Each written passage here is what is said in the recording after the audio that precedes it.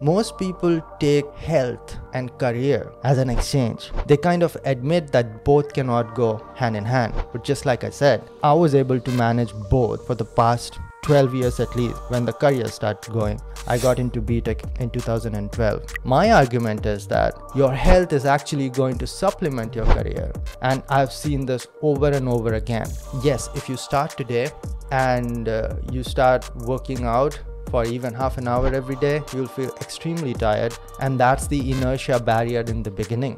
But if you balance both, it is definitely going to set you apart. And matter of fact, every job interview that I sat for always looked very kindly towards my extracurricular activities, which was mostly focused towards martial arts, even for the scientist position of Indian Space Research Organization. It is mentioned in this book that in my introduction, I did place this line that I've achieved a black belt in Shotokan Karate.